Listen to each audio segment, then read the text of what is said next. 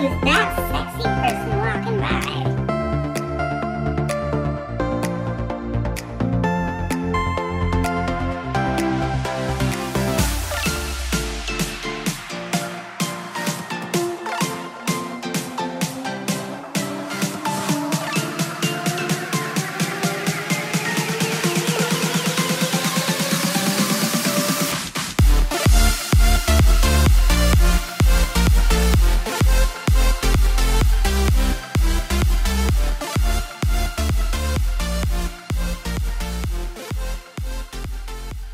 You should be watching this video for your sun, moon, rising sign, or Venus sign, but the moon's going to resonate the best for you, most likely. So if you don't know your moon sign, check in the description box below, and there's a link there that'll help you figure out what that is. You could also be watching this if your partner or ex-partner is of this sign.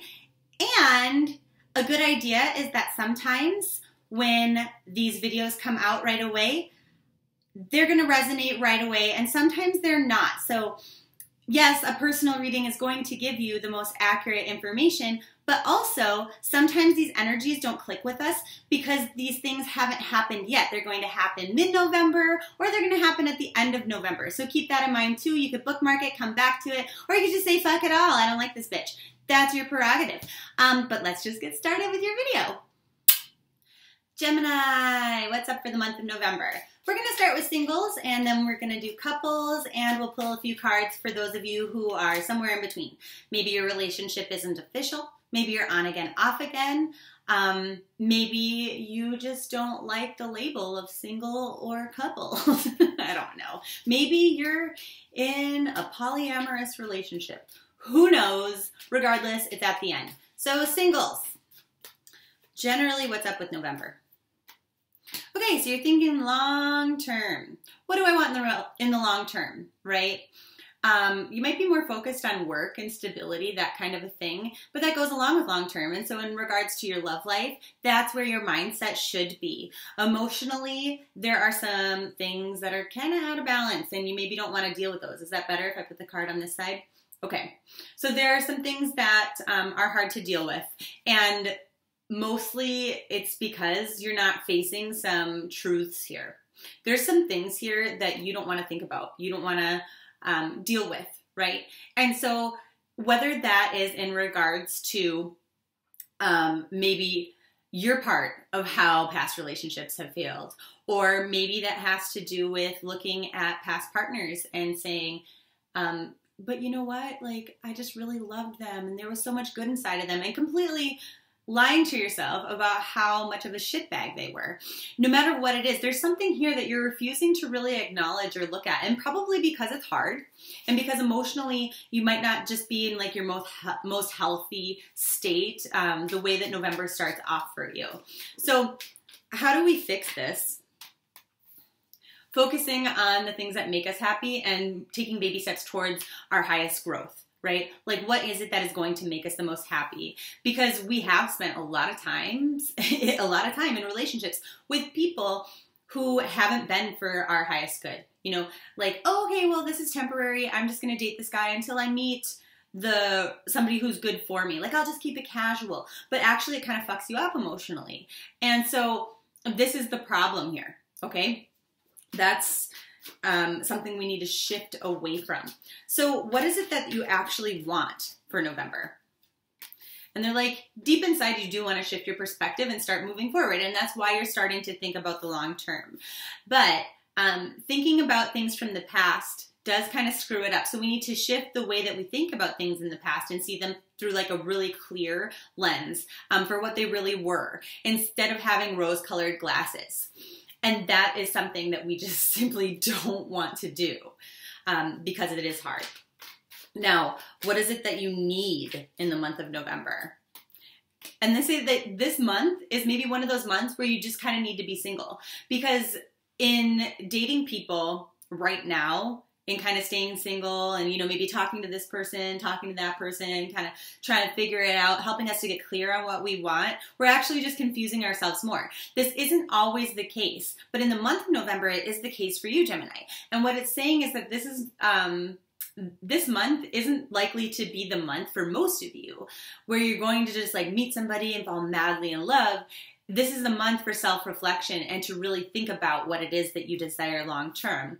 They say this month there's a lot less enthusiasm for you to just kind of like blast ahead and dive headfirst into something should you meet somebody.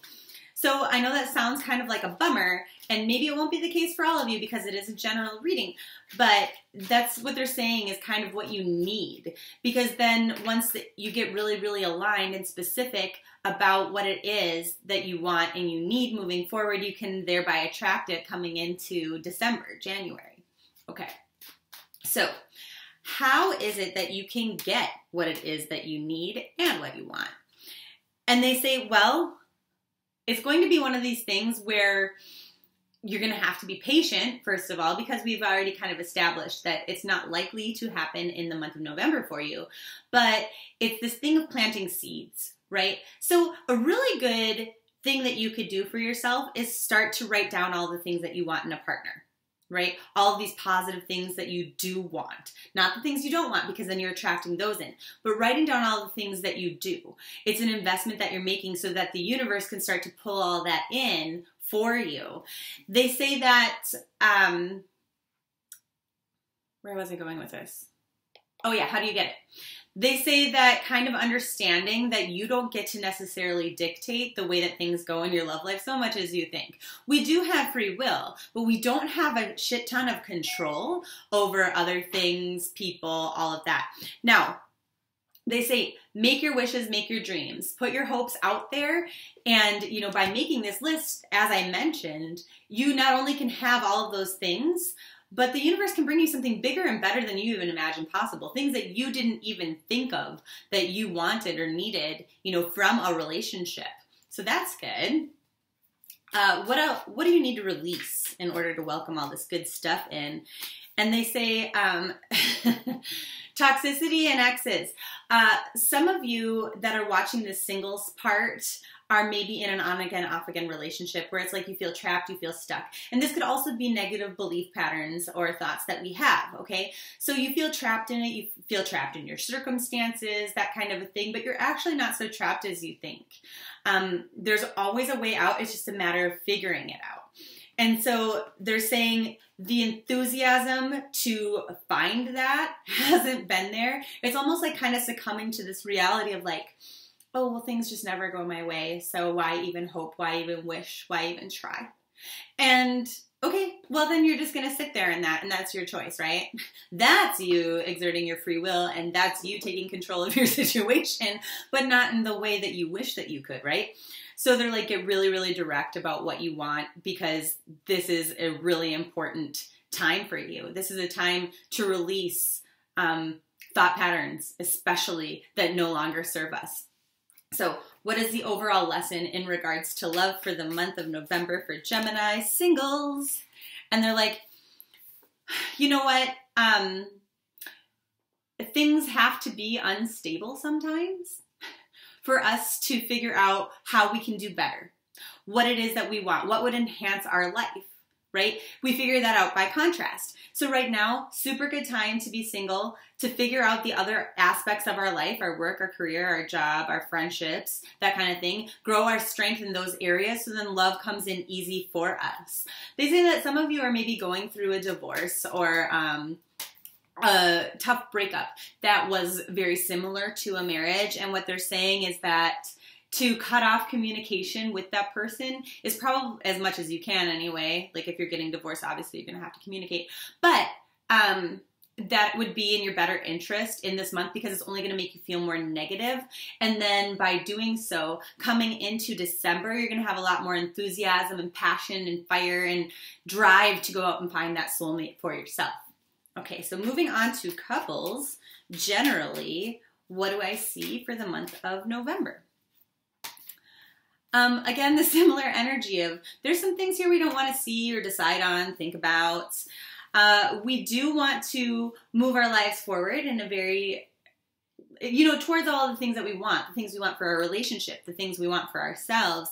But again, those feelings of not really being in control, except for in coupled relationships, it seems that you have a little bit more confidence that these things are possible for you. So what should you keep doing in order to work on this relationship and achieving your goals for the relationship?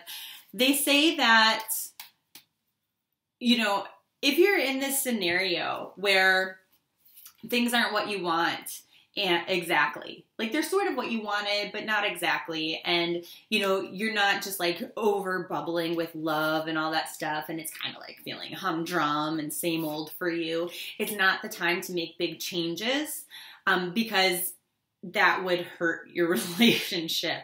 They say focus on the things that are good about the routine, the things that are wonderful about being in a relationship, even though it might feel a little boring in the month of November, because you do get a lot of value from the predictability, believe it or not. Even though that's a very earth sign kind of quality that needs that every day kind of is the same energy. It could be a little bit boring for you, but they're saying it's going to help you to be a better communicator with your partner, and it helps you to feel more in control when the natural energy, it seems, in accordance to these cards, is can maybe feel like you can't control things. So it's actually a thing to appreciate in the month of November. They say again, though, there's just this shit here that you don't want to deal with, that you don't want to look at, that you don't want to address within your relationship, and you totally could.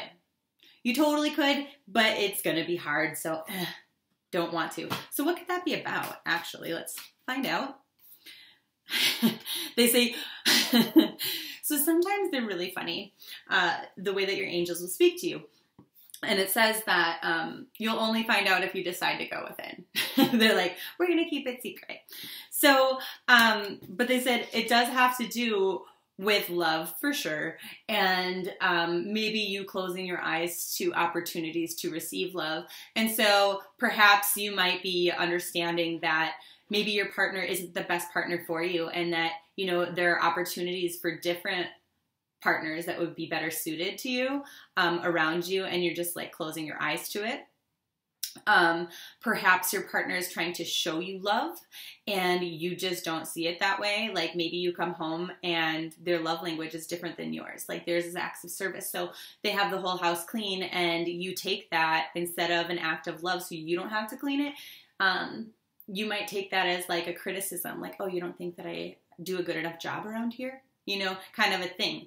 And so you'll have to go within to specifically figure out what that is or get a private reading, but with me or somebody else, doesn't matter. But my point is that there's something here that you're refusing to see, and it's important that you do for the health of your relationship. So what do you need to stop doing in the month of November? And they say, stop lying to yourself that everything is perfect the way that it is, right? There's some things that you're neglecting to look at, and those things are important. And it doesn't mean that your relationship is in danger, but there are some things that you need to talk about, that you need to look at this month. What is your general advice? And I'm getting here that, when things aren't exactly perfect, it's actually an opportunity for us to, number one, recognize the things that are super great, and two, to make changes. And so they say, like, make a really big effort to focus on the positive as opposed to focusing on the negative this month, because that would be the best thing for your relationship. They say, like, your relationship isn't in danger. It's not like you're going to end up single, but there could be a lot of arguing and hurt feelings, and also the start of some resentment if you do focus too hard on the things that are not super great about your relationship. Now, for those of you who are somewhere in between,